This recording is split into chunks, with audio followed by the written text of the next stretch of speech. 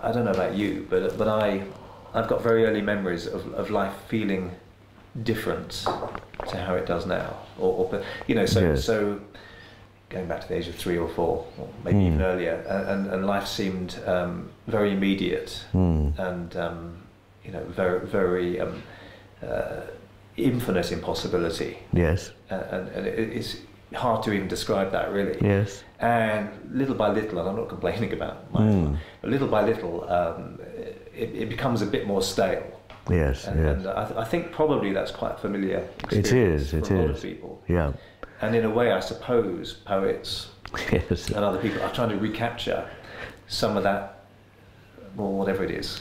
Yes, and you know. One poet, William Wordsworth, wrote about the very phenomenon you're describing, and in his line, "Shades of the prison house close about the growing boy," you know, who initially is in vital contact with the world and sees it all as fresh and new, everything is different, but then starts to turn it into a representation of something that before was literally present. Now it becomes represented, in other words, present only again afterwards as a model or as a map relates to the reality that it maps. And this is an almost inevitable effect of using your analytical intellect all the time on things. You need to be careful that you don't lose the skill to do that. It's an extremely valuable skill, of course, but you need also to be able to recapture the sense of the immediate wholeness. And a lot of spiritual practices are effectively aimed at doing precisely that. And I think perhaps falling in love as well. When people genuinely fall in love, it kind of transforms the world for a while. It certainly does, and not only that, but I think you think, although you're experiencing something that has been experienced billions of times before, that this is the first time it has ever really happened like this. It's completely unique. Even though it isn't. And it sort of is and it isn't. It is actually unique because this particular relationship and you and your body and your personality and your feelings are unique, and yet it is also not disconnected from.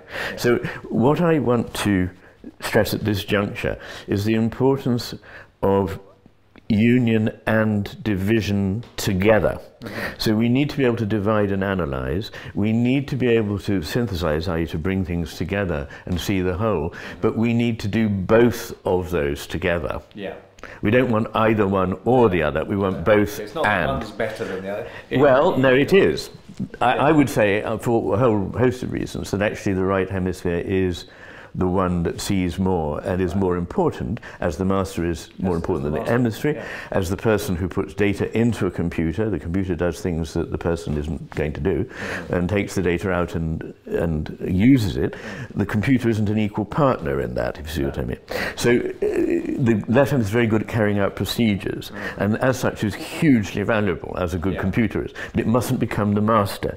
And there are so many sayings from modern physicists, including David Bohm, and as also attributed to Einstein, but also from the ancient Chinese wisdom literature, the idea of a usurper who is the conscious mind, who takes over from the wiser master. In fact, they use the terminology of master and servant. I didn't know this actually at the time when I wrote the book. A lot of it I've come across in the last 10 years. And the Sorcerer's Apprentice as well. The Sorcerer's Apprentice, exactly the story. And you know, of course, that was Goethe. Yes. Der Zauberling. It wasn't originally Disney, was it? It wasn't originally Disney, no.